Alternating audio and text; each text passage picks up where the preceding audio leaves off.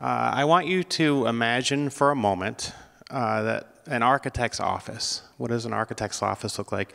Maybe in your mind's eye, you're thinking of drafting tables, big luminous windows, maybe fancy pencils, maybe tucked behind the ear. And, you know, if you think about it, we often would think of the desk that looks like an architect's desk. And so if I asked you about the one on the right, whose desk is this? Is this an accountant? Is this a CEO, a graphic designer, maybe a software engineer? Maybe my desk, although the plant looks healthy, so probably not my desk. Maybe even your desk, although yours is definitely messier than that, for sure. Okay, so what I would say is we essentially have this idea of convergence. So that desk on the right looks like everybody's desk because there's been a convergence of the different types of work, and they look very much alike. So I'm here to talk about software engineering, and my name is Sam, and I'm a software engineer. I've been in the industry for a long time, and it is something that I teach. And I will say that I live in the future, the near future. There's no flying cars in my world. There's cars that can drive themselves. Well, that's one way to put it, I suppose. And so essentially, the reason why I talk about that is because I think a lot about kind of the systems and the processes that are a part of that world around me.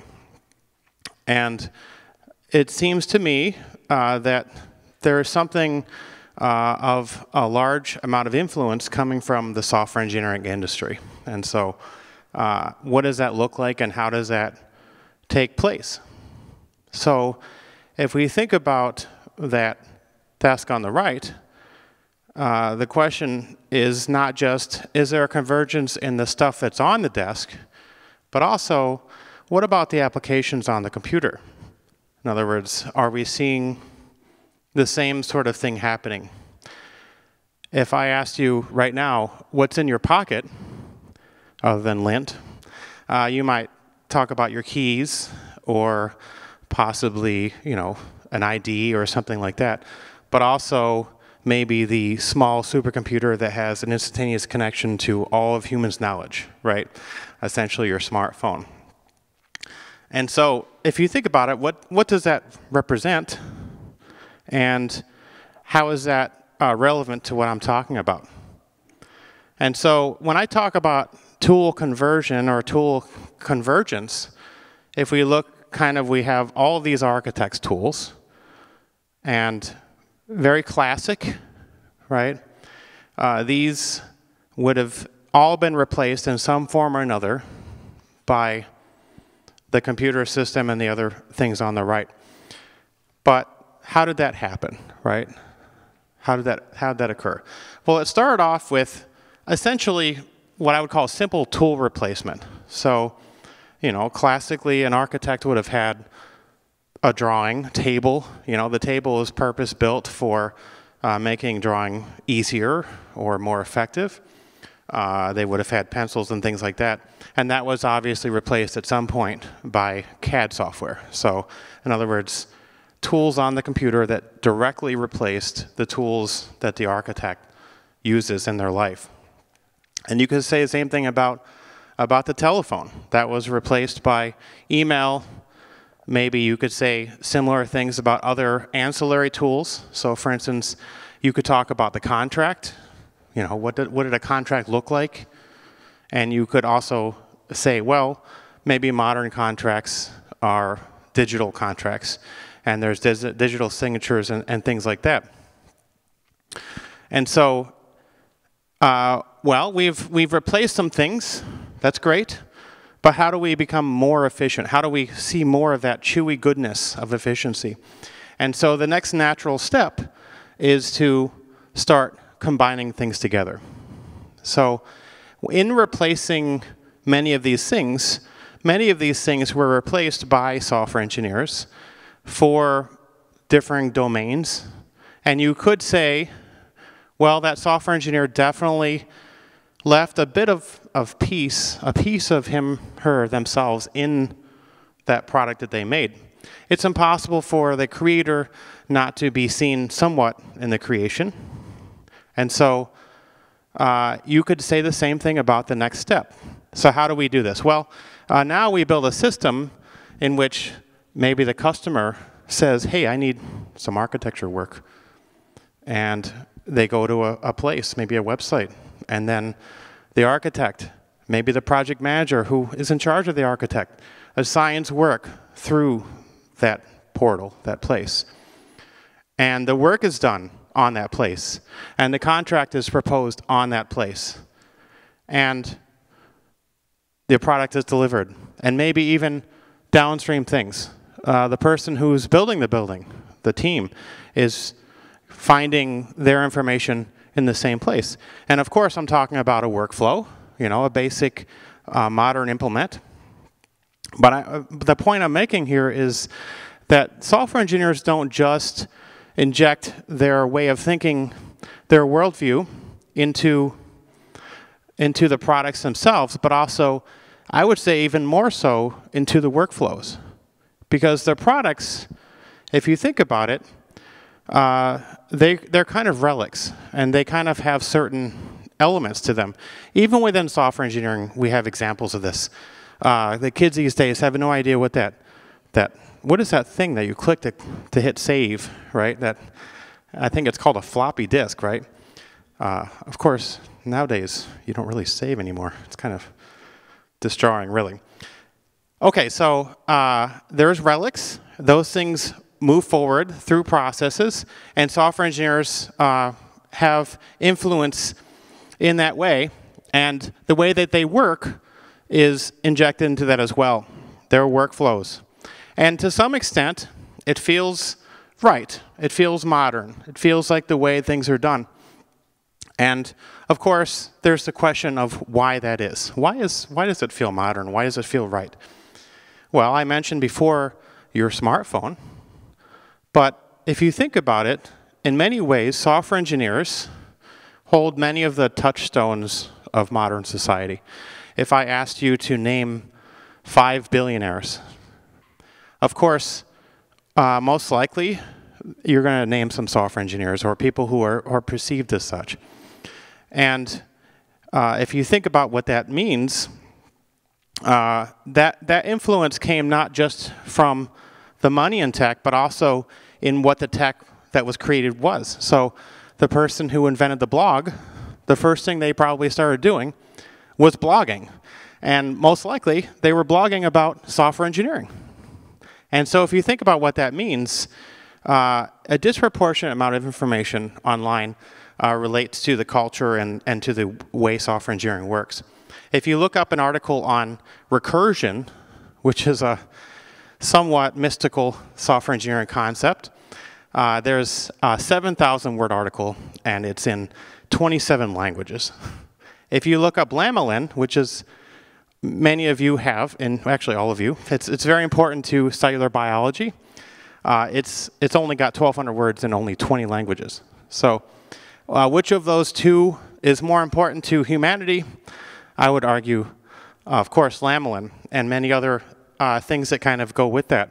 So many of the tools that you're using have been influenced not just because of their creation, but also because of kind of the way they work. Okay, so the question I would ask is, okay, how did that happen? And I thought about this a lot over the years, and there's a concept in product design or in project management called the project triangle or the iron triangle. It looks like this. And so there's essentially 3 constraints that exist, and you've probably heard of these. There's time, which is exactly what it sounds like. There's resources. In this case, you could say that that's human resources, but also financial resources. And then there's scope, which is a fancy way of saying how much we can get done. And so these sorts of triple constraints are something that everybody deals with. You've heard of things like trade-offs, and you can only pick two, that sort of thing. But software engineers started in the same place. You could say computers used to be extremely expensive. Only universities, governments, maybe large corporations could really afford cutting-edge technology. And so many systems were set up for the use of these very expensive systems. So there were entire people's jobs were to essentially manage this system and make sure that it was used as much as possible. In some ways, like a modern hospital with an MRI machine, where they're trying to get as much as possible out of that machine because it's so expensive. And of course, everybody here is aware of what happened. Computers became incredibly cheap relative to past times.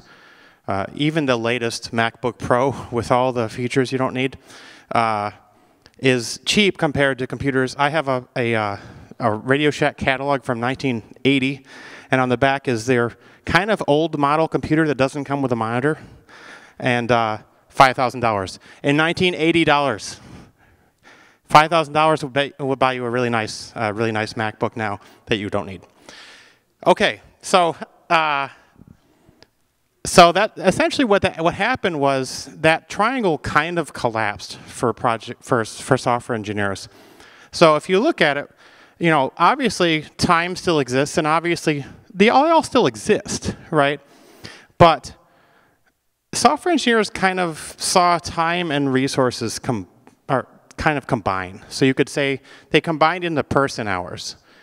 So I mentioned that MacBook Pro, which you may or may not need. And how much does that cost?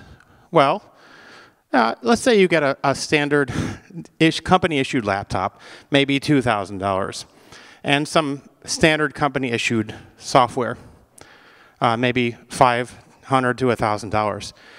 And that computer lasts for 3 or 4 years, which is very realistic. And the person using it makes $100,000 a year, which is a reasonably normal salary, maybe even on the low side for an experienced software engineer. That's 1%. That's a rounding error in terms of materials costs. And you also could even think of that as being an overhead cost, because everybody has a laptop. It's a little bit like the heat in the building or the office space or other overhead type costs. So you can almost factor that out in terms of software engineers to essentially just person hours. And so this is the 90s, and a lot of cool things happened in the 90s, but one of them was that software engineers began tinkering with the way they worked. And we've seen the effects of that throughout industries, throughout your life. It's subtle, but it started with the things that I talked about before, kind of calling back to tool replacement or process replacement. And it's grown into what we see today, which is essentially movements that came from software engineering and radiate outward toward the world. As an example, in the 90s, I think of CRM, customer relationship management, and a lot of the tools that came out of that. And that started in large part in software engineering and has kind of radiated out.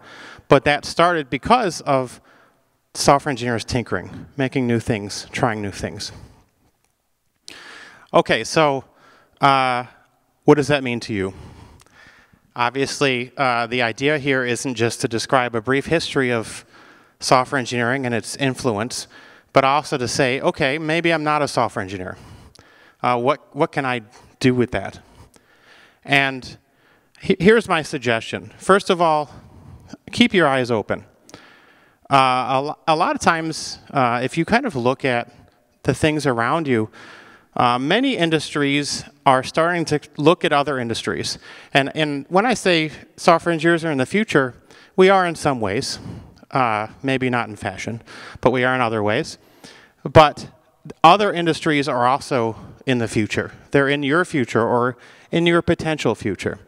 And so by looking at what they do and making it your own, you might be able to gain an advantage. You could say in industry it's a competitive advantage, or it could be a personal advantage for you.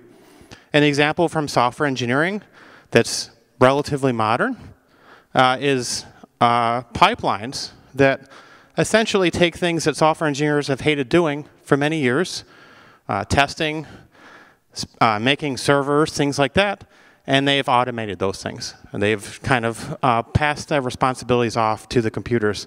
And that has allowed software engineers to kind of get back to the core things that they love doing.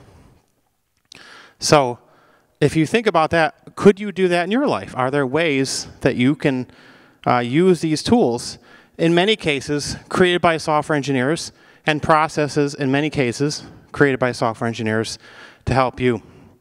Sometimes it starts with basic tools. Many people have used card systems like Trello to organize things. That's very much like something that software engineers would call agile. It's kind of our basic way of working these days. And so maybe you can kind of bring that into your life and use that for yourself. It's, like I said before, it's not really necessarily the distant future. It's the short-term future.